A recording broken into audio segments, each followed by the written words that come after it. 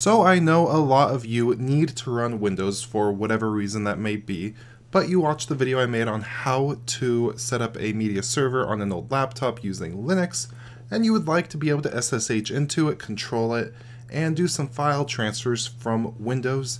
And that's what this video is. What I'm going to do is show you how to do that. So to do this on the Linux machine, you are going to need something called OpenSSH, and you can check to see if you have that just by typing SSH into the terminal or onto the system, whatever it's running.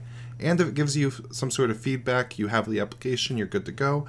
Chances are you already have it. I know on Ubuntu server through the installation process, there's an option to install it with the installer. If you don't have it, it's a simple command. You just run that to get it installed. I'll have a link in the description for some more information on actually setting up the Linux device to be able to do this, but chances are it's already good to go. Now Windows is not good to go. So what we're going to do is go ahead and first do this just through the general command prompt. And to do this, what we're going to want to do is go ahead and search for features. Here we'll bring up your apps and features. And when you're in here, you're going to want to go over to optional features. This will load up. You'll see a couple different things here. You see right here, I already have the OpenSSH client installed. If you don't have that, you just go add feature and then go down and find the OpenSSH client. So once you have that, all you need to do is go to your terminal or your command prompt. So CMD, command prompt. And if I type SSH, you see it gives me some feedback. Now if you type SSH into your Linux machine, this is the same feedback you should get. And then SSHing into a server is simple as typing SSH, the username or the name of your machine, for me it's Hopkins, and then the local IP address of the machine. You can find your local IP address by going onto the machine you're trying to connect to, typing IP space A, and you can find your local IP address there. You could also connect to domain names and stuff through this, but for now we're just going to focus on our local home network. So I'm going to type in my IP address, which is 168.0.8, hit enter, and now it should ask to connect to it. There we go. I had a little timeout. I had to actually make sure that it was awake and active, so that's something you're going to want to make sure you do. You'll get a thing asking if the fingerprint is correct. Chances are if you're on your local network and you're connecting, you are good to go. So we're going to hit yes. It's going to ask you for your password, which is the password on the machine if you do sudo or you log in, anything like that. So go ahead and type in that password. It may not show that anything's displaying, but that's just how it hides the password. Hit enter, and now we are connected to that machine. You can see here it says welcome to Ubuntu 20.04.2 LTX GNU Linux. So now within this command prompt in Windows, I have full control over that media server. So if I do ls, we can see what's in there. If I go cd media ls, it's just like it would show up on the Linux terminal, and you have complete control of that machine. So for example, if I do htop, you can see I'm running htop from that machine in this terminal. So that is one of the methods to do this through the Windows terminal. And now what I'm going to do is I'm going to show you a way to actually get in and transfer files. And the method that I would personally use is through FileZilla. I use FileZilla all the time. I've been using it forever for just general file transfer between actual web host servers. You go ahead and download the free version. It's going to work perfectly fine. Save the file. Once you have it, go ahead and open up the installer. Agree to their terms of service. We're going to install this for anybody. Go with basically all the default options and settings.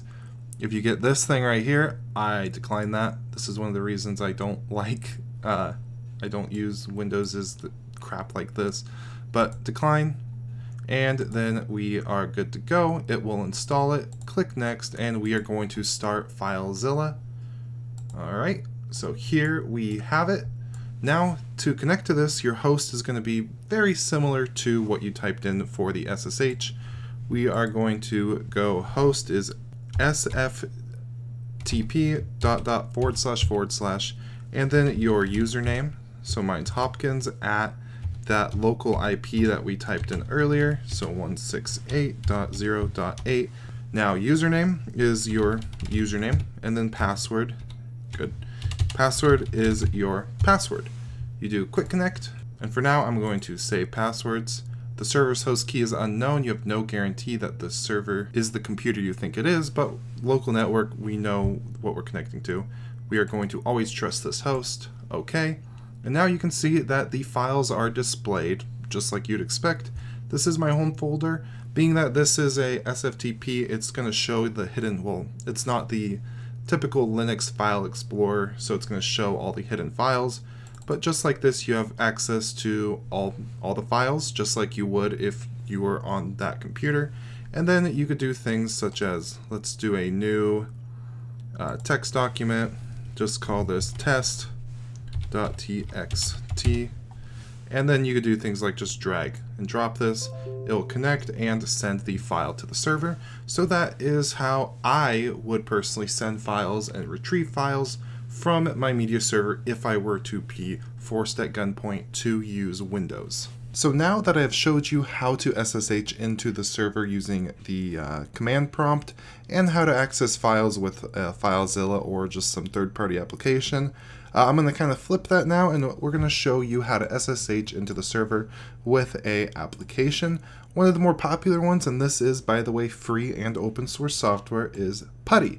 So what we're going to do is simply download this application. We're going to get the installer right here, save the file, go ahead, open this up, and we'll minimize this for now. And here is our PuTTY installer. With any other Windows application, you just hit next as fast as you can. Don't view the README file. And now we will open up PuTTY. So here it is right here. You connect to it just like you would expect. So we need the host name or IP address, which is the, I should have just copied and pasted this. I'm typing it so much. The port default is 22, and you just hit open.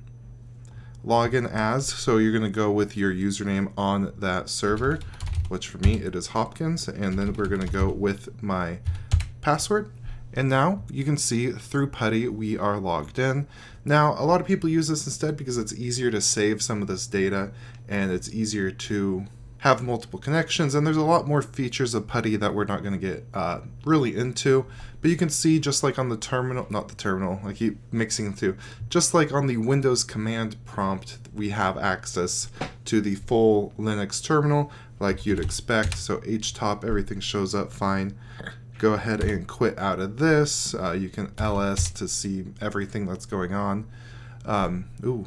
You guys got a little sneak peek. I was using the server to move a little text document around that I'm working on. Okay, so that's basically how you SSH into this. So like I said, I do prefer more graphical user interfaces when it comes to moving files around. For me, it's just a lot easier. But if you're used to working in a terminal or the command prompt, this might be perfectly fine for you. So this is really simple. You just do SFTP space, and then it's at your username at the local IP address of your server. It's going to ask you for your password. And here you have SFTP. Now this looks a little bit different because we do have some additional options. We are able to do the basic commands such as seeing all of our documents. You can see some of the movies I have there on my server. So now what I'm going to do is download one of these files. The one that's probably going to be the easiest is Interstellar. So all I type is git and then the name of the file, or if you know the directory, you don't have to do all the CD stuff. So there's spaces, so I'm going to have to go like this, Interstellar, make sure I spelt that right, which I did, 2014.mp4. Go ahead and end that off, and then we want to set the actual directory to save to. For this, I'll go ahead and open my file manager and just copy and paste this real easy. There we go, copy this, and we want it to appear in this folder, or this, this folder on my Windows machine. You hit enter, and it's going to say it's fetching this, and it's going there. So then if we go over here, you can see that Interstellar is right here. It's not done downloading yet, but that is how you actually get files. So we now know we get files with the git command. So what we're going to do is use the put command to put a file from Windows or from whatever machine you're on to your Linux server. So we're going to go put, and then I'm going to go ahead and just transfer, let's say I want this OBS file right here. So I'm going to go ahead and put in my directory that it is in, and then the name of the file. So get that, Control C, Control V, and this is what type of file is this? MKV, so .mkv, and we want to put this, let's say, in our home directory, in the user, and we'll just put it there. And before we hit enter, I forgot to do these again. So let's go like that and that, because I didn't realize that there was a space. Hit enter, and then it is going to begin uploading this file, and it has completed. So we can then go cd into our home directory. Cd into our home directory, and then ls, cd into Hopkins, ls again, and then we can see that media file from here has been moved over to our media server. That's how you do it with the terminal or the command prompt.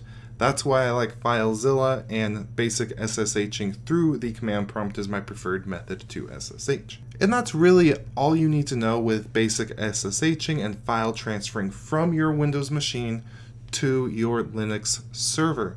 I do hope this video has helped you out at least slightly. Give a thumbs up if it did. If you have a Linux machine and you want to learn how to do this, you can just watch that video I did on creating the media server out of an old laptop. It's easier in Linux.